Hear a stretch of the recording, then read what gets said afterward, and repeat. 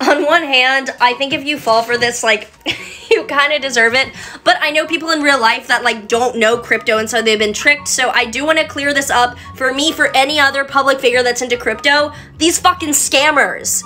I deal with over 20 a day of these usually, of people pretending to be me, saying, text me for an investment, and then now they're starting to say, beware of scammers pretending to be me, like, bitch, what?